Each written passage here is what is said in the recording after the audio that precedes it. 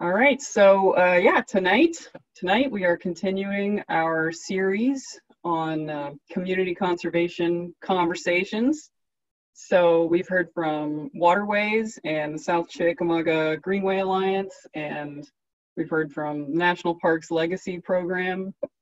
And now it is my great pleasure to introduce David Johnson as the Trust for Public Lands Program Director for the Chattanooga area. So David was a lot of fun to work with back when he was in the City Parks Division, and I'm so glad that we still get to work together now through the Trust for Public Lands.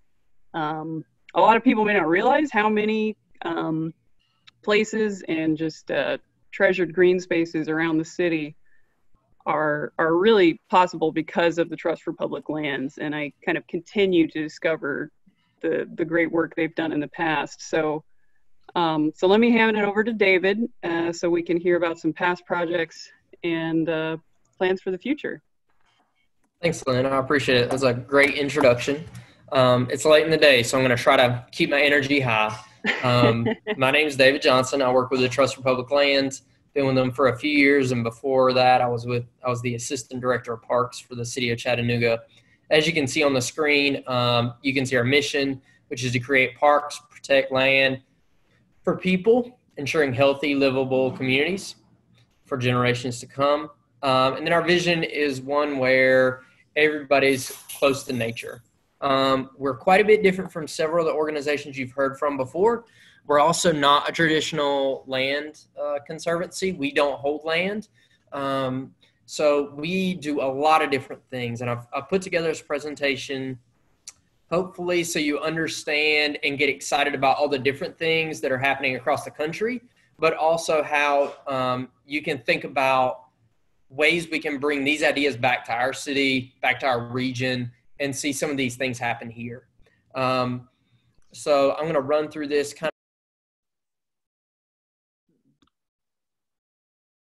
Hey, David, you got muted there just for a second. I did. Sorry about that. I'm trying to see if I can. There we go. So here's some pictures of some different projects we've worked on across the country. We do all kinds of projects, all scales. We work at this, which we call the landscape scale, where, you know, it's a large body. It has its own topography. It has its own natural features, and we help conserve all of it. Then we work in very urban environments like this, riverfront in New Jersey. This is as you can see, very similar to our Riverwalk. We work in the inner city of New York and other Northeast cities where we take basically asphalt lots that the schools use for their play space. And then we work with the students to transform them into beautiful places that aren't only safe and fun for recreation, but they're also providing, ecological benefits, environmental benefits. This is closer to us. This is in Georgia, in Atlanta. This park is not only a great and beautiful space, but it also provides some water quality benefits. It acts as basically a stormwater storage device during heavy precipitation. We work on similar to our rivers here, the Chattahoochee Blueway in Georgia, where we try to create access to rivers and creeks. Work on urban projects again, like the Beltline in Atlanta, to help conserve and buy properties there. And this slide shows you our strategic plan. So this is a new information. It shows on the left side what we do. You can see we do lands, we do parks, we do schoolyards, and we do trails. On the right side, you can see, how we do some of our work. So, whether it's protecting land or doing, geospatial analysis, we have a lot of different tools that we use that all come back to being very responsive to the communities we're working in. And then the middle shows why we do these things. Why do we do all these different activities? They're for communities. All our work focuses on the people that get benefits from public spaces, whether those are very natural, like you saw in some of those slides earlier, how people can access those places and get those benefits, or very built environments like those in urban environments where we're trying to improve some of those public spaces so they're being more dynamic and people are benefiting more from those spaces. So that's a very quick overview of kind of our national work. If anybody has any questions or concerns, you can either unmute yourself and ask them, or you could reach out to me after this. I can share all this information. This is one of the things we do. We really advocate for our work nationally. So here's some of the pictures of our city from quite a bit ago. I won't get into the history of that. Many of you know our industrial history and how it's at one point city leaders said we need something different. We've got to imagine a different kind of city in order to move forward and to have a brighter future. And we've been successful to see that. So here's some of the great public spaces that get shown on all the magazines, all the newspapers. Chattanooga has a good reputation nationally as being an outdoor town. Being a kind of an example of how a city can transform itself. It can change its character from a very dirty place to a place that's very welcoming and very beautiful and just a nice place to go and visit and live. Here is kind of a list of our work. Some of you are very likely familiar with these. They include the River Park, where we assist the city and the county in acquiring properties. Stringer's Ridge is kind of our notable project here in the region, where we help conserve and build trails on this ridge that's kind of a view for the city. But more recently, we've worked on things like fitness equipment and playgrounds, kind of reimagining public spaces. As well, we rely a lot on private philanthropy. So we help the city to raise funds for public amenities so that, they can get those benefits. We are often included in public-private partnerships where you have private development and city government, and we try to come in and find ways to find mutually beneficial agreements. How can developers and the city get positive things for residents here? And here's some of the pictures of those projects. Here's Stringer's Ridge. And here's the River Walk, which will be extended into St. Elmo a little bit later this year. More recently, we've started construction on a section of South Chickamauga Creek Greenway.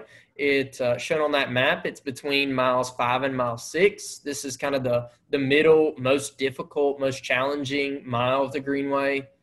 And once these 3 remaining miles are completed, probably early next year, you'll be able to go from the Riverwalk all the way to Camp Jordan and East Ridge without having to get onto vehicular roads. Almost all this is completely separated from traffic. So this is made for people of all abilities, whether you're a runner, walker, biker, someone utilizing a mobility device, if you have a stroller, if you have a dog or another pet, it's made for everybody. And that's kind of the hallmark of our work here is how can we make places where everybody can come and enjoy. Here's some of the pictures of the creek. That was quite a bit ago. This is the bridge that crosses over into Camp Jordan, probably right when it was finished. That was in the 1990s. This is our work to bring in a bridge. It was barged up before it was moved into place to cross the creek. This is a picture of our typical construction on South Chickamauga Creek. This is fully accessible. Oh, skipped over. Paddlers. And then picture of a family just being able to enjoy the Greenway. And then as part of the South Chickamauga Creek Greenway, we worked on an environmental art piece by Adam Kuby. This is at Sturkey Farm. It's meant to kind of represent and allow people of all ages to kind of experience the different environments here. I love this picture because that's my kid. His name's Felix. So he's inspecting this boulder for defects, I guess. I don't know. And then here's a pavilion that we constructed to replace the dairy barn that had been burned several times and wasn't really safe for public use.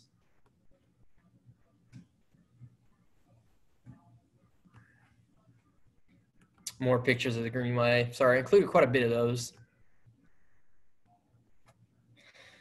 So that was a very quick overview of several of our projects, not all of them. So because we've worked with lots of different organizations locally to do lots of different things, protect a lot of different land, open up space for people.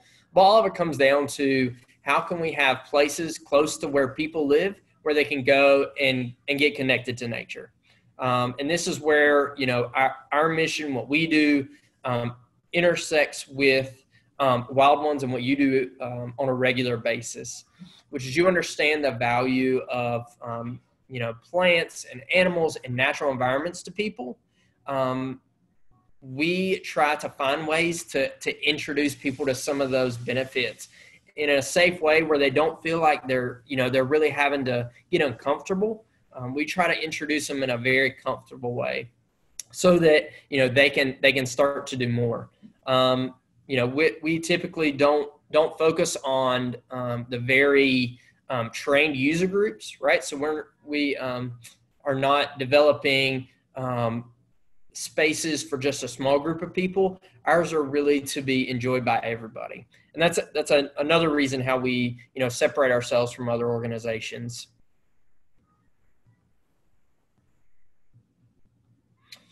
So locally, you know, that's come out in what we call a 10-minute walk campaign. That's a goal to get a park within a 10-minute walk of every resident. Unfortunately, in Chattanooga right now is about 37%, which is relatively low, but not too bad for the South. It's a lot easier when you're in an urban environment, you know, like in the Northeast, your cities are usually constrained. But here in the South, our cities continue to grow, and so it's more difficult to reach everybody. But our work is really focused on finding places close to home that can be developed into parks so that people can go there every day. We want parks and public spaces to be used as often as possible so that those benefits come to people. Yeah, so this is a campaign that we have been working on for several years. Mayor Burke was one of the first mayors to sign on to this. And we continue to work with the city to help this vision come to life.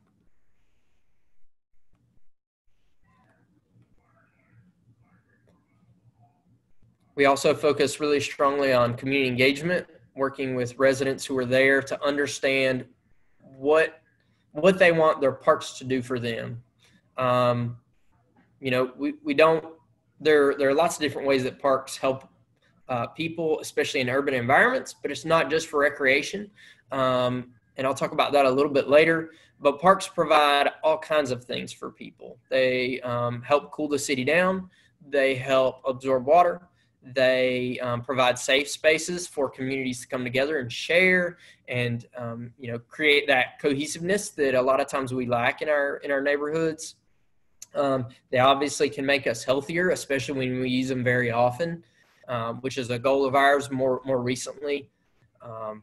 And they can be used to create, you know, to show off beautiful pieces of culture, like this park in California. And here's our great logo. So what I'd love to do is stop right here because I've talked a lot, and I would love to hear any questions anyone has about our work locally, you know, what we've done historically or what we're doing right now. Great, yeah, we could take a little break. There aren't any questions that I can see in the chat box right now, but if anyone wants to type, okay, so we got one from Lisa here. how can we integrate wildlife, big or small, into our urban parks? Yeah, that's a great question. Lynn is definitely more qualified to answer that question than I am. So that's something that we're thinking about more often. There's no easy answer, but I can tell you that our approach to park development is to make them as sustainable as possible, and sustainable in a lot of different ways. So what I think about, coming from a maintenance background, is how can we create places that require as few inputs as possible, but still be beautiful and enjoyable and welcoming. And a lot of times that is native plants. Whenever I look at plans that show irrigation, I think I really don't want a plant that needs to get watered. Like, I want something that, once it gets established, it's just going to be there. It's going to get larger. It's going to grow. We try to support and focus on planting trees in a lot of our projects, because a tree, unlike a lot of other things in government, is an actual investment. Every year it provides more and more value, right? So it gets bigger, it absorbs more carbon, it provides more shade, it absorbs more stormwater. Like, you're getting more benefits every year until the point that it dies, and even then it's holding carbon. And so what we want to do is focus on designs of park and greenway projects that incorporate native plants, so that they require very little maintenance and more of a management approach, where it's not something you have to go every week and do a set routine, but you just have to monitor the site and try to support it more and more. Yeah, that's great. And I feel like you guys also just conserve spaces that are already great habitat and just need to be protected also. So yeah, the care of the land, and then also just what's already present sometimes is golden. So we got a lot of questions rolling in now. So just one clarification: how big is the area that your office covers? So we're the Tennessee office, so we'll work anywhere in the state, and even then some in kind of North Georgia. But we've had such a good relationship with the city of Chattanooga that's where most of our projects happen to be. We get an annual fund from the city to basically do this land protection work. And a lot of times we help bring in private money that is, probably 10 times as much as we receive. So I focus specifically on Chattanooga. We have such a great philanthropy community here. They support all this work. They want to see Chattanooga grow and get better, and they're willing to put funds into that. And so we're going to continue to do that because it is such a great environment. It's the people here really deserve to see, more benefit. And again, I'll say this, the 10-minute walk score for Chattanooga is 37%. That leaves a lot to be done. And so there's such a great need here to bring more communities, create more spaces for them. We talk about Chattanooga being a great outdoor place, and that is completely true, but there are a lot of neighborhoods that do not have access to the outdoors, and it's our goal to connect them or help bring nature close to their house. Fantastic. Well, so building on that, how would you say TPL has been received so far by the Chattanooga community?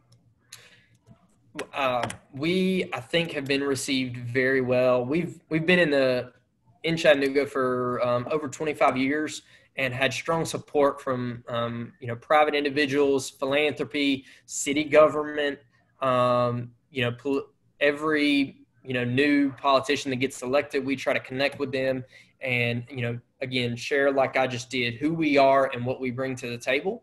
But generally, people are supportive of this work because they understand that great public spaces really make communities better.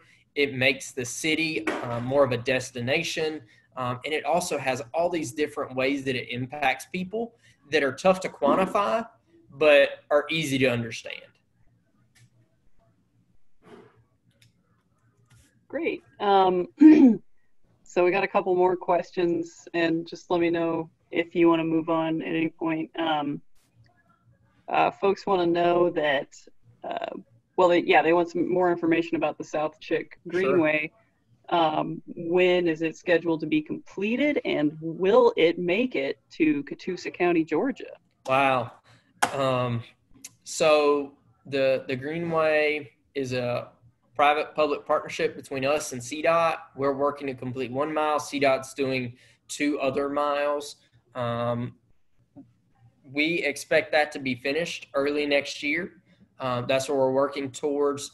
But we have to work with TDOT, and they haven't been as helpful as possible. That's what I thought, but yeah, that's what I thought. But then I was like, but that's East Ridge is outside of that. We got a few people jumping on that might, if we could get muted real quick so we don't get confused.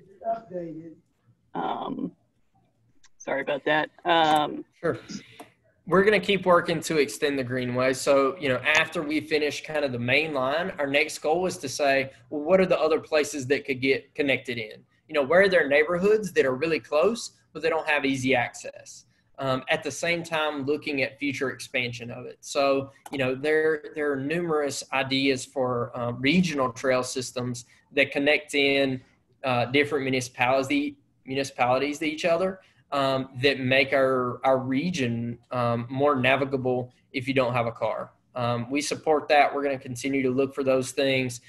We could not provide a timeline for, completing, going all the way to Catoosa County, but we're working on it. Great. Well, I've got a couple more questions I'm going to merge together. I hope it's okay if I take this liberty, folks. I was going to say, so we got some comments wondering how much say you have when working with partners in the use of native plants and trees versus easy ornamentals. And then that kind of ties to another question, which was that in places, the Riverwalk feels kind of barren, and maybe there's been some plant loss, not as many natives used as there could have been.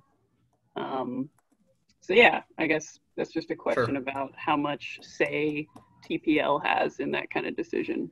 Yeah, in that situation on the Riverwalk, we have very little to no input on that. We had a very specific role in that project, which is just to acquire the property.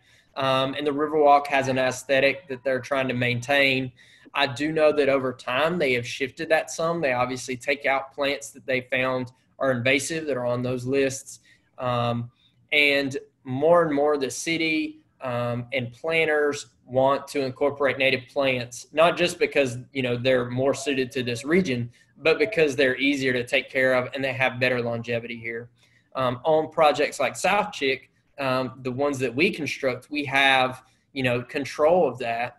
And so in those areas where we're disturbing ground and we have to seed, we're going back with a native seed mix from Roundstone. We're trying to incorporate more and more of that into our work whenever possible. So it depends on our role in the project. Gotcha.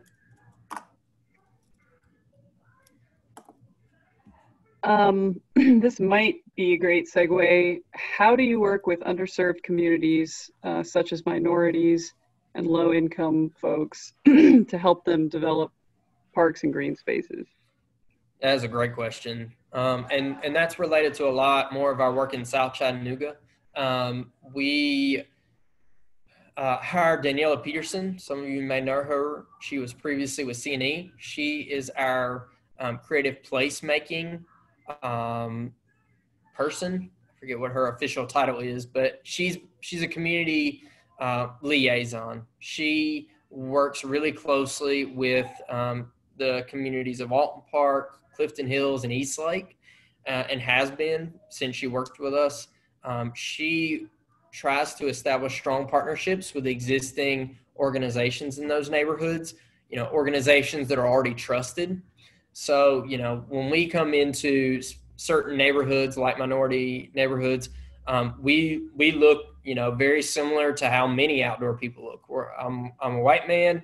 And so obviously, I have a specific understanding of the outdoors, but other communities that are more diverse have a very different understanding of the outdoors, and it can be contentious at times. So that's a really complicated dynamic, and we're understanding more of it every day.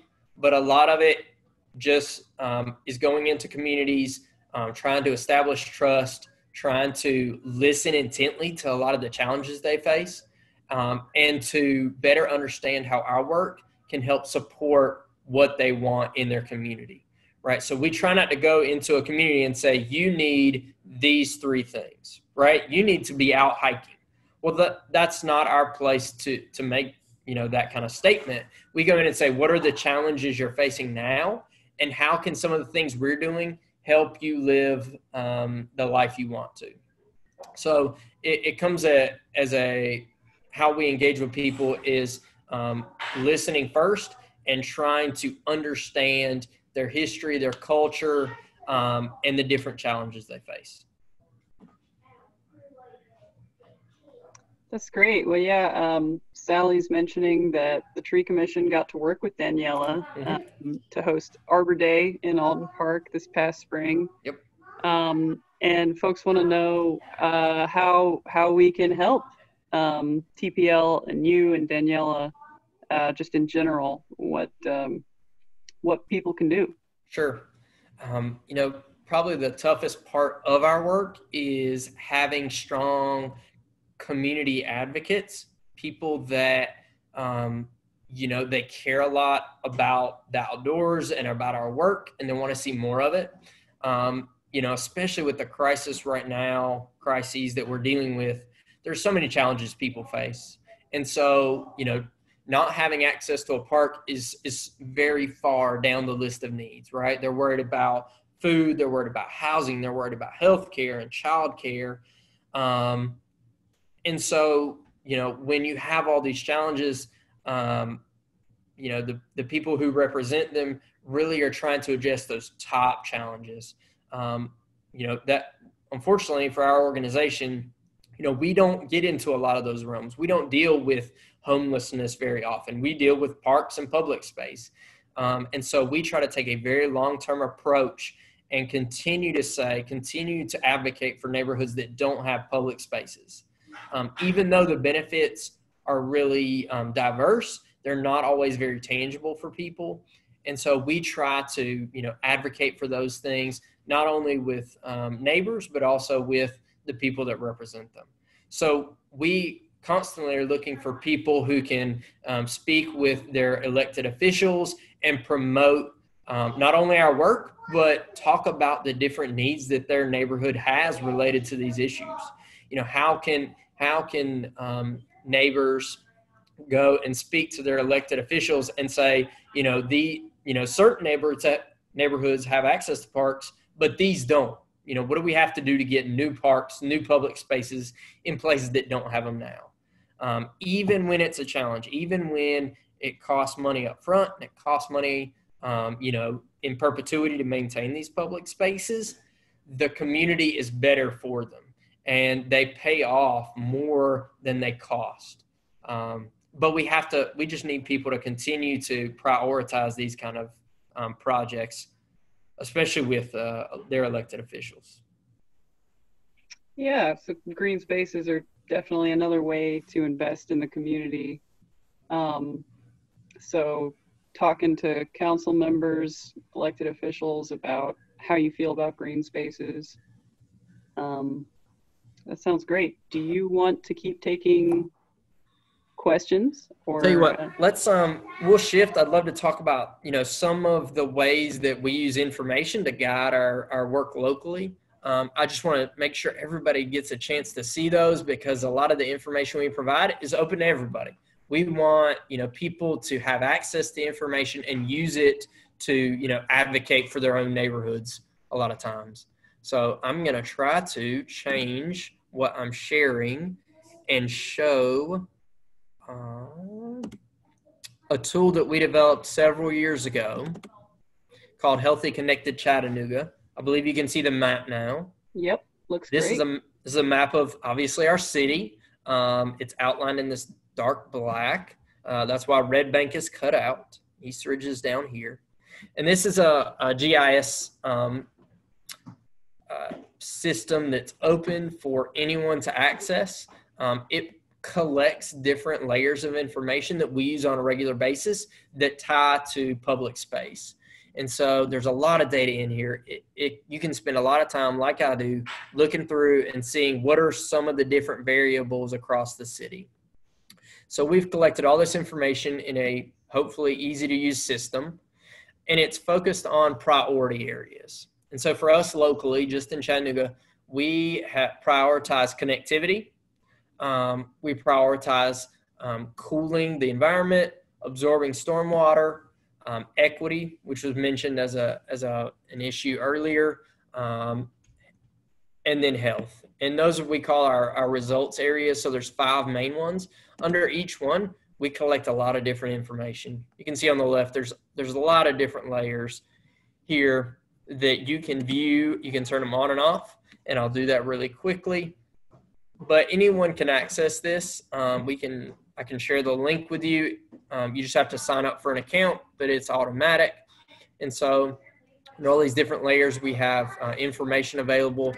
This one's land surface temperature, which I'm trying to turn on. There we go. And you can see kind of it's a heat map of our city taken from satellites. This shows the hottest places of our city, kind of in the urban core, and then cooler places around different natural features. You can see this is Missionary Ridge, this light blue area. So we have layers here on cooling. We have various information on, different streams, flood areas. You can see this bright purple area is Chattanooga Creek in South Chattanooga. Scroll down and we'll change some more information. And we have other layers below as well. It's a lot of information, so you can get really overwhelmed. But what it does is this shows, this helps us understand different projects. So when we get approached by different groups, different individuals, they want to park in their neighborhood, we say, well, let's try to understand, is this project in a high priority area for us? And so we take all this different information and run some geospatial analysis, and we can turn this on, and it shows kind of a need across the city for where would urban parks provide the most benefits. And so when you turn all those different layers on, you get this different heat map of the city, which shows places where new parks could have the greatest benefit. And so you can kind of see some of the areas we're talking about. This is around 23rd Street. So you see a very bright red spot here. This red is in East Chattanooga. So, they have a lot of, both environmental and health challenges there. You can also just look at one priority area if you wanted to. So let's see one that's fun. Health is coming up more and more often, right? We have a lot of challenges related to community health. And so sometimes if we get approached by different organizations that really care about that, we can say, well, let's look and see, what are the different health challenges? And so we take all these different data layers and then compile them, and we find these hotspots. And so we say, if you were trying to design a park just to promote health, these are the areas that would, benefit residents most. So this is just one tool. There's a lot of different features in this. We have all this information available and online. We continue to update this. It's available again for public use. We want people to understand their city better, understand how parks can help solve some of those problems. And this is a tool that we use to do that. Does anybody have any questions related to this specifically?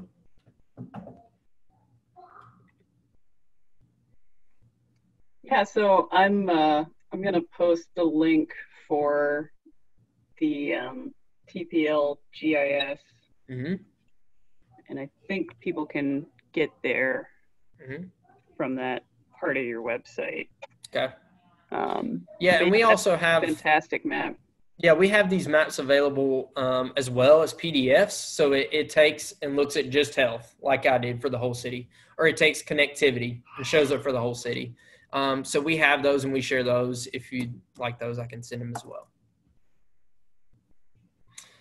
So this gets, again, into our, I would say, our goal of being sustainable, in that we want parks to be strategically placed so they're serving the most people and focusing on the specific issues that areas of our city face, right? So if we are looking at a project in a specific area that shows high need for,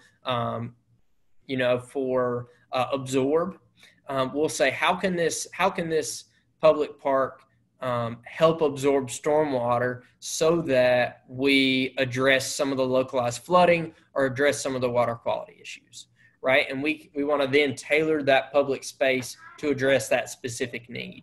That way we're getting multiple benefits from it. And it also allows us to bring in resources from different areas. So if we're focusing a park on health, we want it to promote, health in the community. What other resources do we need to bring into that process to make it successful? And maybe it's a programming aspect. Maybe we don't just need a great public space. We need organizations that talk about healthy eating or that promote physical fitness. And so we need to bring them in. Again, this is just a tool to help us be as strategic and successful as possible. Now what I'd love to do is share something that we put out last week that we think most people would be interested in. It's a report we did. It's called The Heat is On. This talks about the impact of heat on urban environments like ours. Obviously, I showed you a heat map of the city. There are parts of our city that have and experience the urban heat island effect very strongly. And that's where heat builds up during the day, and then it stays around at night. It doesn't ever really go away. It's just constantly hotter than other parts of the city. So this report is available on our website, came out last week, and it talks about the way that heat affects so many residents. It talks about, not just the health effects, but also, the economic effects, and how over time our policies as a country have kind of created some of these problems where, specific areas, specific neighborhoods have experienced more intense development. They haven't gotten the benefits of parks. They haven't, had protected places where they can go and take breaks or cool off. I won't get into any more of it, but it's a great report. And it's, again, something we use to advocate for investments in parks and public spaces. So what our organization nationally does is do the research, they collect the data, they analyze it, and they present it in a way that's really straightforward, it's easy to understand, and it helps us advocate for more investments, especially in areas that have been underinvested in. So I would encourage, everybody take a look at that report. It's a little bit of some light reading, but it's free to everybody. And we want, you to help promote your city and help, push policymakers to focus on the things that you're interested in. This is what we're interested in. So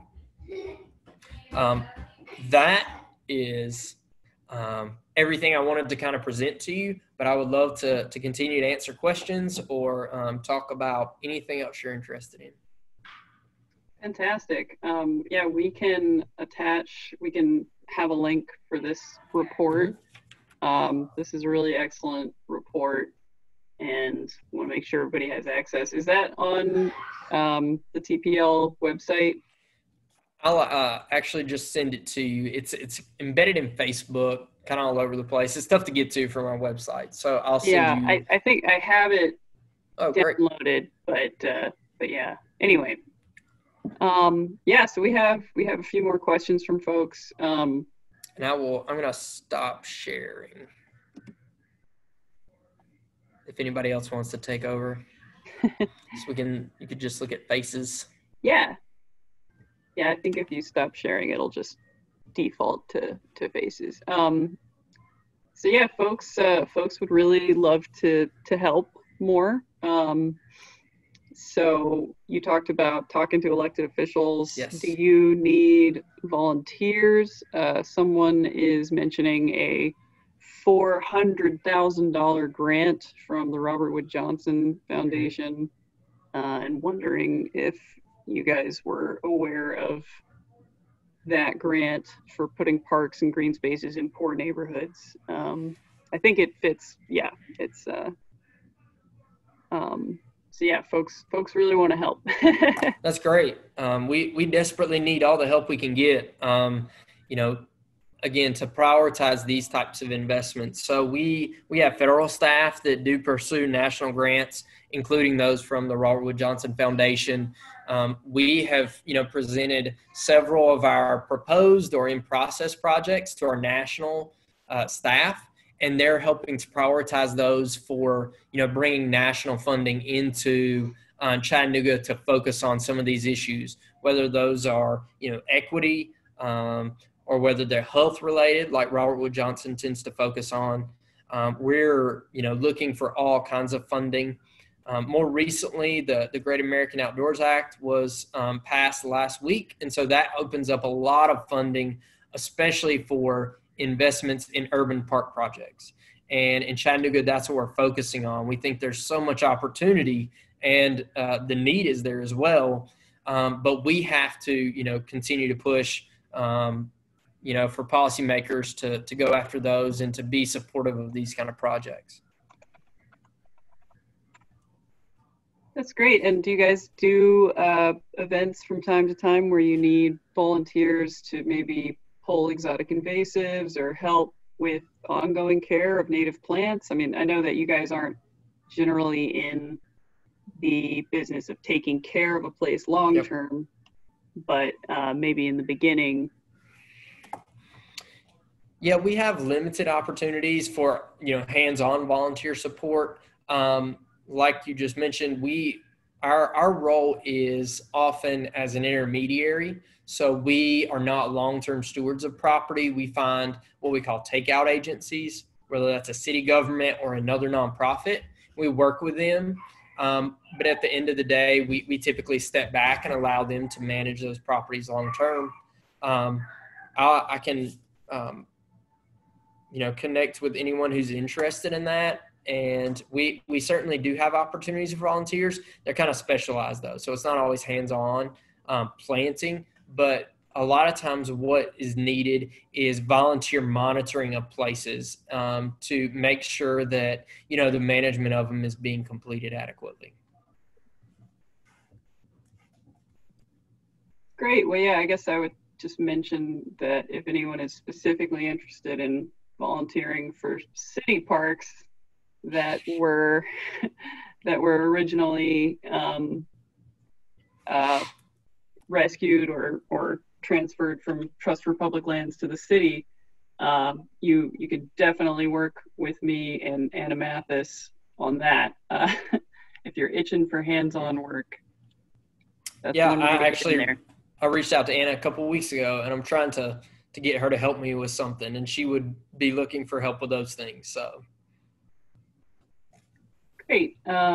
Let's see. So one person a while back, I'm sorry I skipped over them, was wondering, do you cover North Hamilton County? We don't get much into North Hamilton County because so much of our work is focused on urban areas. And when you get into North Hamilton County, the density goes down, the housing density. And so those areas don't reach, our projects wouldn't reach as many people. We do support Hamilton County occasionally with their work, whether that's acquiring or protecting land or building parks. We reach out regularly to see what they need from us, and we're always available. So for the most part, we'll work on anything that the community determines is a high priority, right? Because like I said, we don't come in and say, you need these things, at neighborhood of Chattanooga. We wait, and if we hear of a need, then we are there to help promote it and advocate for it and bring in private funding to help, complete, the goals of the community.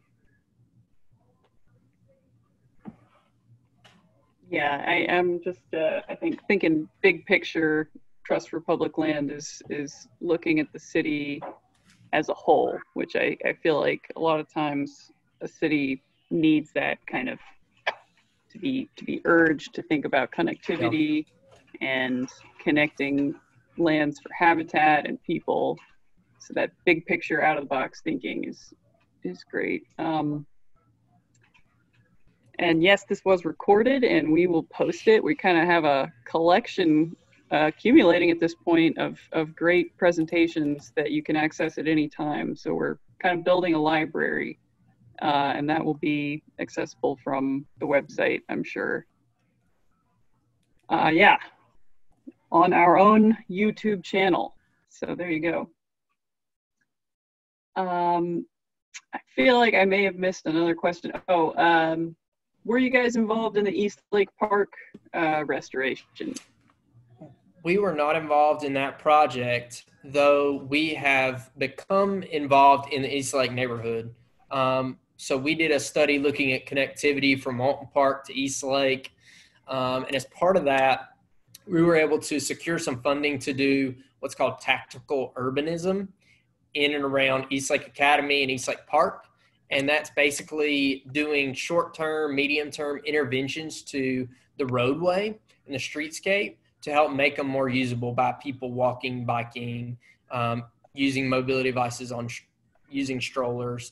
And so we're actually working with a group called Street Plans. They're based out of Miami.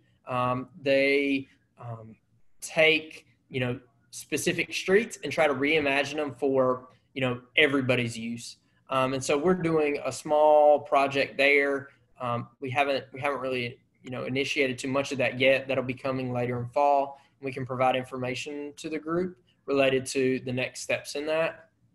And we also currently own a property that's right below, it's on the edge of Missionary Ridge that we acquired probably 15 years ago. And so that's above East Lake Park. We're trying to find a long-term conservation holder of that. And I've reached out to Lynn's colleagues about the city potentially taking that property and just holding it for its own conservation value. The city has had a discussion more recently about development on steep slopes and in floodplains. And we see those as really important for our city. And we want to find a way to help conserve some of those places and set them aside and say, you know what, we should just keep this as it is. And that provides good value. And so we're trying to think about those things, think about, specifically where is the funding coming to do those kind of activities. And so, yeah, we're still working in East Lake. Some of them probably will be for several years. We did a family photograph day in East Lake Park. This was earlier in the year before COVID hit. And we took some photos of families that were using the park to try to show that the park is for everybody.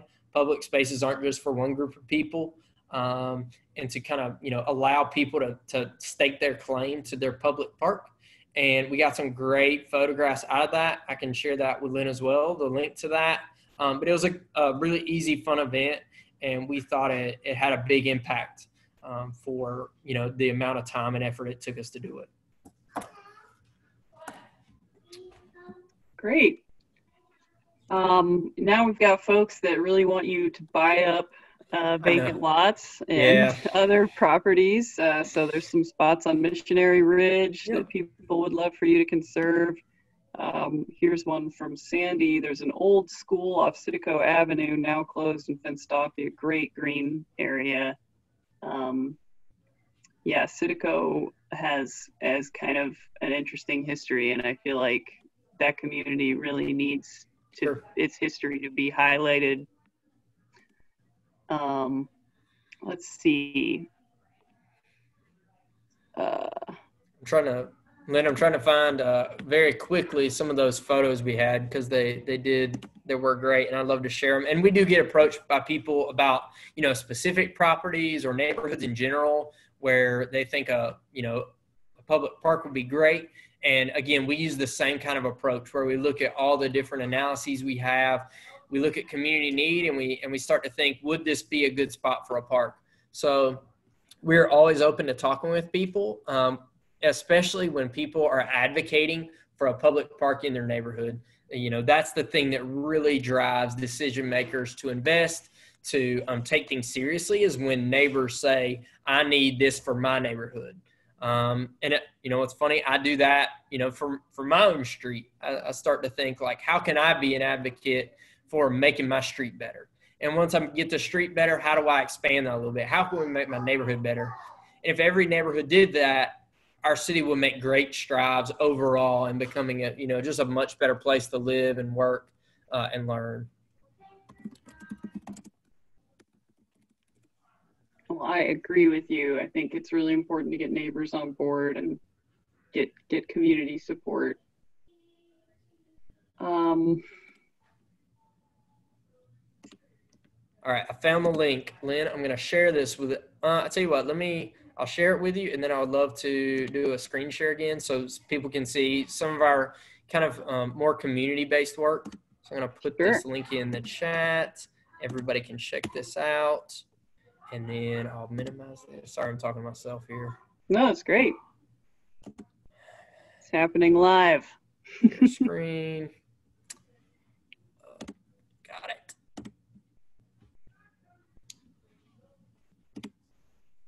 So we worked with a local photographer to help put this together, as well as a neighbor that helped kind of facilitate everything. This is Daniela. She's the creative placemaking fellow. And this is the neighbor we work with to organize it. So, you know, we tried to schedule families to come in at a set time, and that was not very successful. But then after we set up this little kiosk and we're basically just telling people walking by what we were doing, they decided that they wanted to have their family photo taken. So here's some of the people that came into the neighborhood. And, you know, this kind of represents who Eastlake is as well. I'm trying to find, you know, you've got just a lot of diversity in this neighborhood, and we want to bring that out and make sure that people feel welcome in the public space, you know, in their neighborhood. So.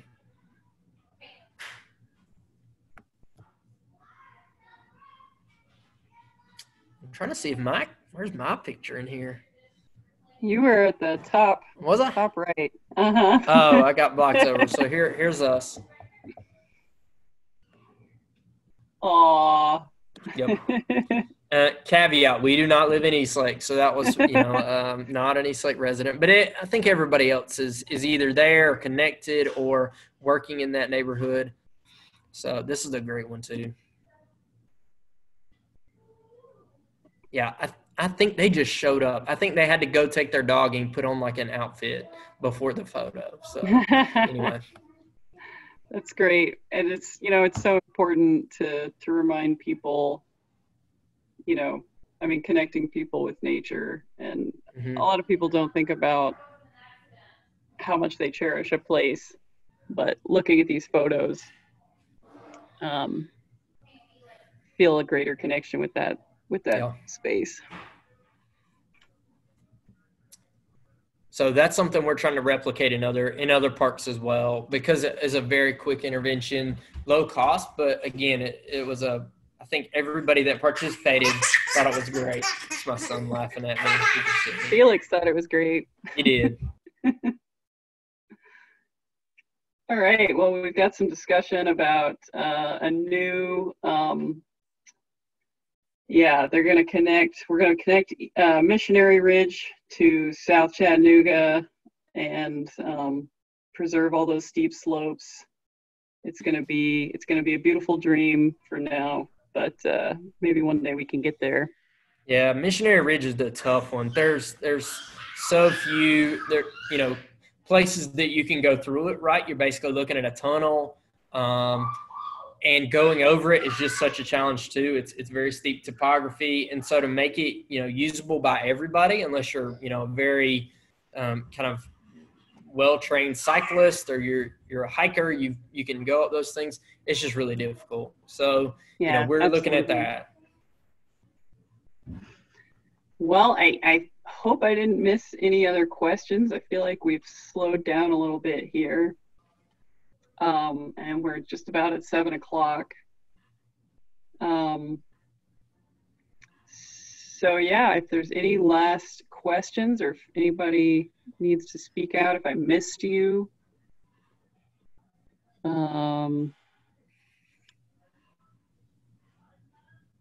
Yeah, I guess I'll just say thank you, David. Thank you so much Sure. for the work you do. Thanks for coming out and speaking with us tonight.